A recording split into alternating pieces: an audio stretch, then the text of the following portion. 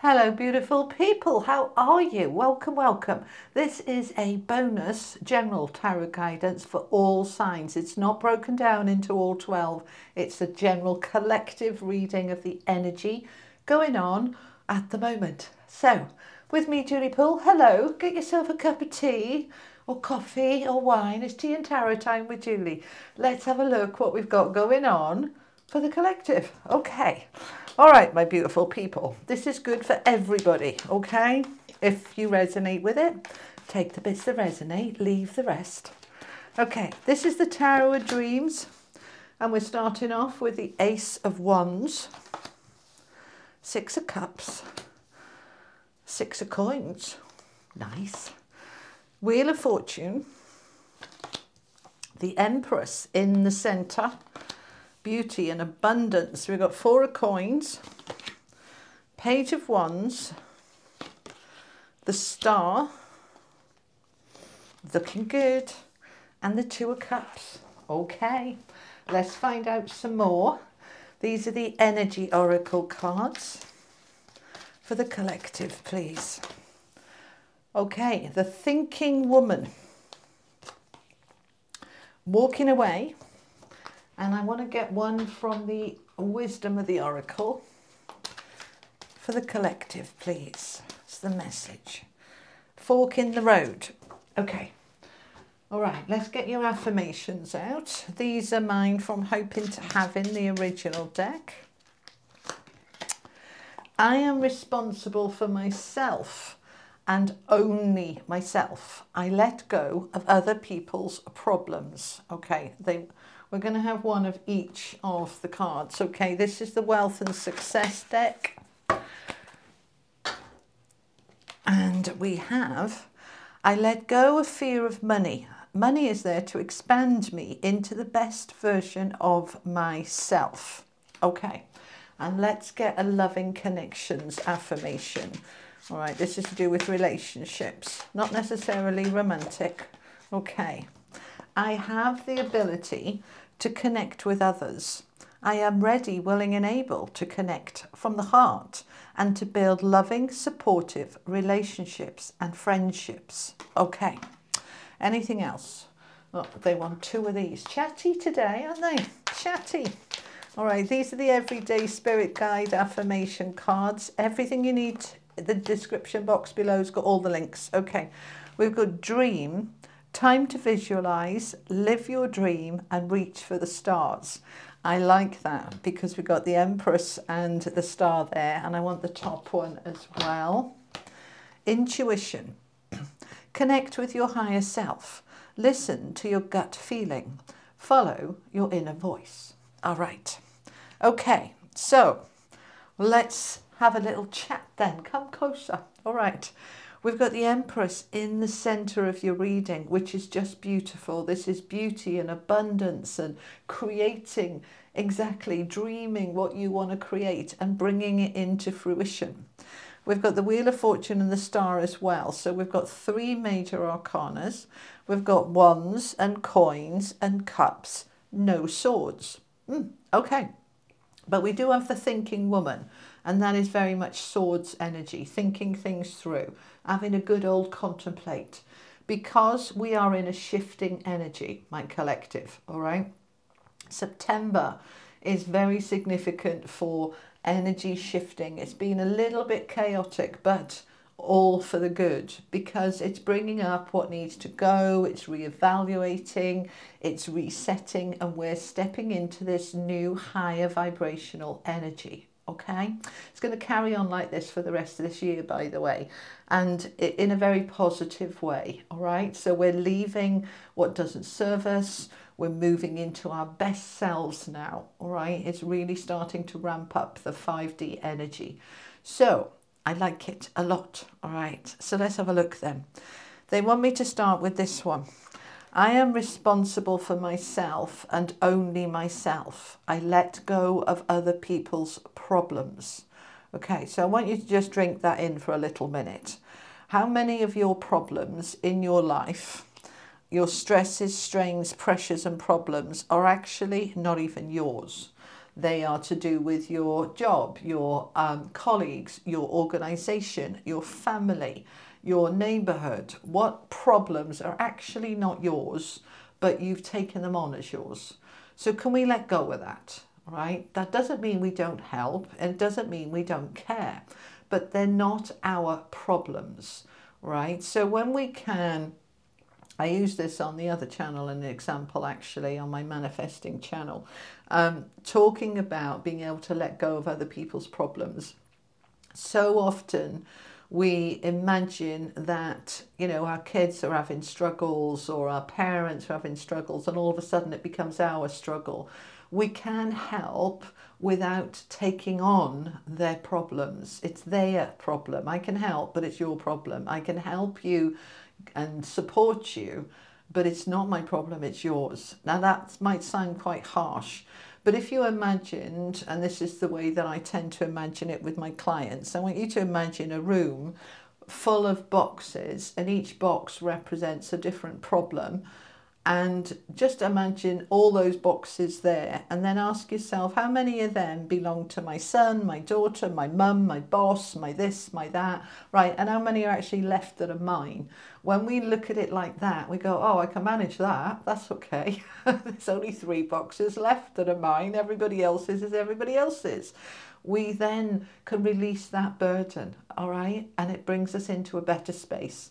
So you're only responsible for yourself. So you're letting go of other people's problems. And as I said, doesn't mean you can't help them, but they're not your problems. Separate it. I am helping you with your problem. It's not my problem, it's yours, okay?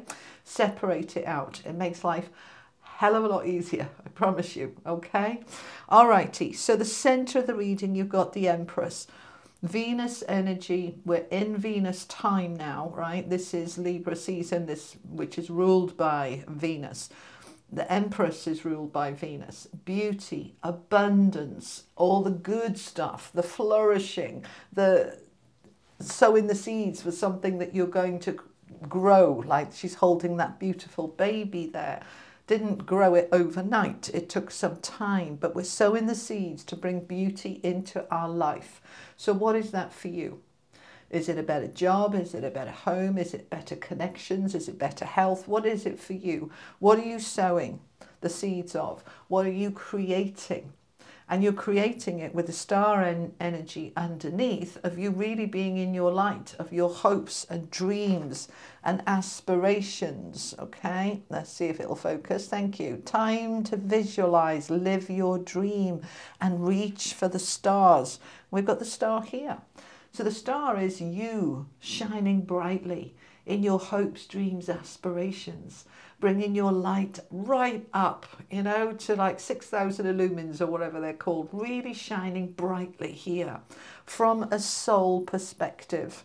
And this is also, the Six of Cups is the soul card. It's also the soulmates card. Nostalgia, past, people you've known a long time, friendships, people you care about. It's that kind of thing that is bringing in this abundance. So this can mean family around you, and it's really beautiful. This can mean just you reconnecting with that part of you that has that innocence, that creative trust, that flow. Because we're in a new beginning, as we can see with the Ace of Wands here. Fresh start, a completely different energy. It is empowered, passionate, fiery, motivated, energized. We're in this new energy now. This is confirmed with the Wheel of Fortune underneath it. So the wheel is there, turning in your favor, a new karmic cycle now. All right, so we've got new and new here. And then we've got the Page of Wands. Pages are new opportunities. For what? For the fire, for the passion. This is new opportunities for anything that's going to light your fire. So it could be a new job, a new business. This could be a new friendship, a new relationship. But we're opening up to opportunities to let my star shine, to let myself create my best life. And we're in this energy of receiving with the Six of Coins, which is why he's holding the coin out. This is a card of generosity, of having more than enough, of being in the flow of money. All right, we've got this card here of I let go of the fear of money. Money's there to expand me into the best version of myself. We, all of us, hold a lot of fear around money. You know, fear of that bill coming in. I've got to find money to pay it. We want to neutralize that and say, okay, there's more than enough. If I get a bill, there'll be more than enough to be able to pay it, to be able to be okay with it. We want to let go of the fear of money, because we don't get what we want, we get what we are. All right, I've said this to you before. If you have fear of money, then you will continue to experience negativity around money. So we want to shift that, okay? We want to shift it and get into a flow of abundance, because this is abundance, she's abundance, and there's opportunities here to receive when we look at the diagonal there, all right? So we open up these opportunities, we're creating an additional wealth, an increase in wealth. Okay, now rooted down with the 4 of coins, which there is enough money here, but he's scared that there's not more coming, which is why it's in a little box with a lid, and he's got the key around his neck. It's holding on a little bit too tightly. So we want to trust and allow and let go, to trust that there's more where that came from. Right, we're letting go of the fear of money. When we look at this middle row coming this way, all right, the Wheel of Fortune, the new karmic cycle, a new beginning that's much more abundant and beautiful and creative. There is enough money, so let's let go that there won't be more than enough, because there is. Let go of any resistance to the change that the Wheel of Fortune is bringing in, because we're meant to be walking away from something that doesn't serve us. We're walking towards a higher vibration. We're walking towards living from the heart, living in trust, living in abundance. That's what we're walking away from, those limitations. So I want you to think about, with the thinking woman, think about, are you aligned with abundance and flow and prosperity, or are you aligned with struggle and lack? And if you are, please get my golden book there, Wealth and Success. It'll help you. We're going to shift that thinking. I am abundant. All my needs are met abundantly. Okay? So I'm walking away from the old cycle, and I'm taking a fork in the road. I'm taking a different direction. Now, it doesn't have to be a 360 or a 180, completely different direction. A fork in the road can be a slight diversion. It can be a, you know, it doesn't have to be completely the other way. It can be a slight angle off, but we're doing something a little bit differently, because we're opening to these opportunities to step into our star energy, our star light, into our hopes, wishes, dreams and aspirations. And some of those dreams are related to love. We've got the 2 of Cups here. Now, to get that 2 of Cups, we need to do a little fork in the road. We need to do it a little bit differently. So the 2 of Cups is love, partnerships, relationships, family, friends, connections, but it's also self-love. And it's you loving life, loving yourself, loving what you do and who you are, just bringing love into your world more and more and more. All right? So this is where we want to connect. Okay, let's look at this one for a minute. Okay, so I have the ability to connect with others. I'm ready, willing and able to connect from the heart and build loving, supportive relationships and friendships. This is what they want you to be moving into, living from the heart, loving from the heart. Loving your job, loving your home, loving your friends, loving your neighborhood, loving yourself. So what opportunities are going to be around you to be able to connect and build those loving relationships? We're doing it from the place of the light and the star. This is healing energy as well. And we're also going to do it from a place of intuition. All right, we're going to trust that intuition. We're going to connect with your higher self, listen to your gut feeling and follow the inner voice, because that inner voice can be leading you to a beautiful new friendship, a lovely relationship. It could be leading you to improve the relationships you've already got on a deeper connected level. So what is it that we are thinking through? What is it that we're walking away from?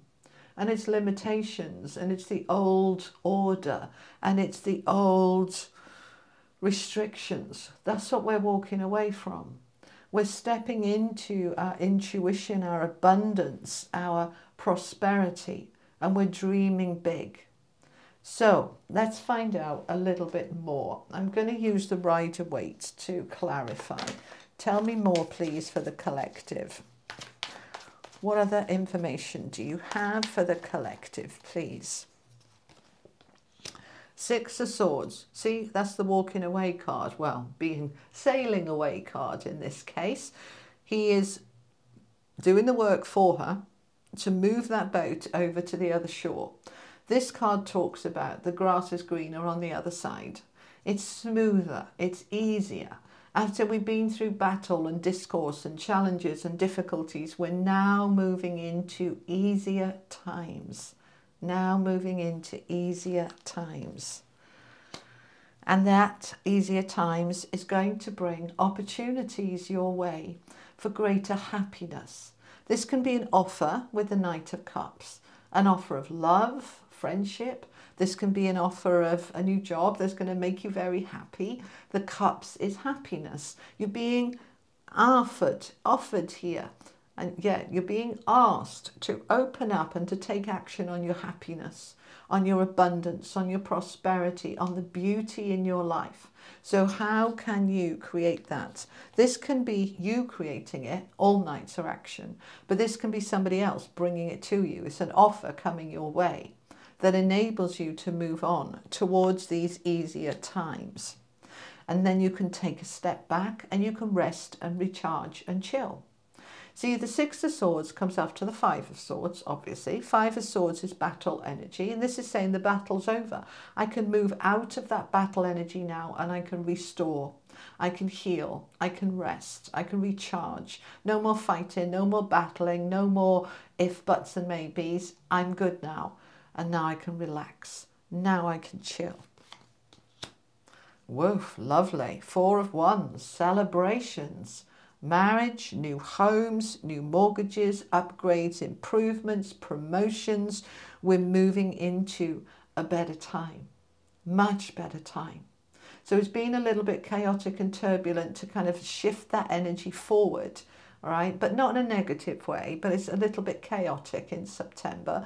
But we're moving. We've done the work, you see, to put those 4 corner posts in, and now we can build on that. The work's already been done. We've been doing the work really from March through till the beginning of September.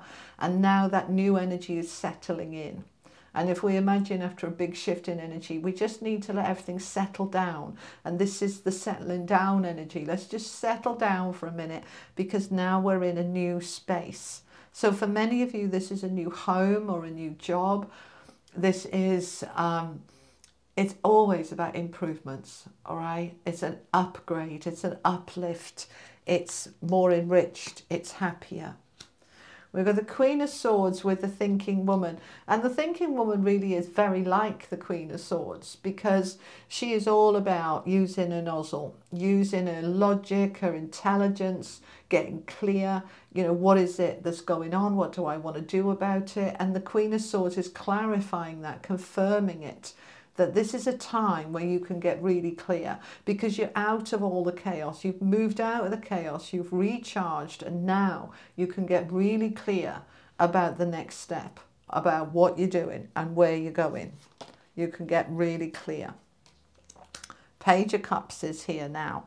Another opportunity. Knight of Wands taking the action. The Page of Cups. So I said Knight of Wands, didn't I? Beg your pardon. Knight of Cups. The new offers coming in and the creation of even more offers. The Page of Cups is the opportunities for greater happiness. And there's always a fish in the cup. Right? The fish in tarot represent abundance. So we're moving into a much more abundant time, a much more fulfilled, enriched time.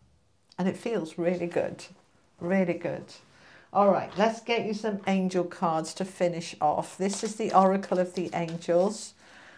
And what do we have, please? Angel whispers. There's your intuition coming through. The angels whispering in your ear, trying to guide you. Listen to that inner nudge then, yeah? Listen to that inner voice. It will guide you when you listen. So hear it, listen to it, and follow it. The eternal light of love is here. And there's a strong emphasis on truth and clarity here. Because the sword, let me just get it to focus, there you go. He's holding his sword aloft, all right? That's his higher self, all right? The bigger, greater version of you. That sword is pointing right up to the throat chakra and the light shining out through his third eye. This is me getting clear with that sword, you see, and we've got the Queen of Swords as well. Getting really clear about what I want to say and do, and I'm allowing my intuition to guide me into that new energy, new life, new light. It's lovely. Let's get you an Angel of Atlantis card. Message for the collective, please. Thank you. Sandalphon with evolution. And this is what we're talking about with the Wheel of Fortune. The wheel turns, everything evolves, everything shifts. We're on a new wheel turn of the cycle. We're on a new shift, okay? What's the word I'm trying to find? It's a new karmic cycle, it's a new cosmic cycle, it's a new energetic cycle, and it's all to do with our evolution and growth. And look at the colours here. This is the solar plexus. This is the power, the confidence, the courage to step forward, to step away from what you need to step away from and into something new that is evolving you into your future self. Your future self's waiting for you here now. We're stepping into it. All right. Let's finish off with some unicorn cards for the collective, please. Thank you. We have number 8, open to abundance. And number 16, soul healing. Align with your essence and see your true colours. And open to abundance. Believe you deserve, accept plenty and prosperity. Just beautiful. If you don't know how to get into that energy of prosperity and abundance, please do get my book, all right? By now, by the time this goes live, the Audible version should be available, all right? So it's already out on Kindle, hardback, paperback. If you want the Audible version, it should be there now. It is the formula to wealth and success to show you how to get into abundance. It literally is a step-by-step guide. It's much more detailed than my last book about money, all right? Giving you many more tips and tricks and tools and lists, and this is what you've got to do. And it works, okay? All right, my beautiful people, that's what I have for you at the moment, and I hope it was helpful. If it was, give it a like, a share. If you haven't yet, do think about subscribing, and I'll be back with your first half of October's readings very soon. I'll see you then. Take care. Bye-bye.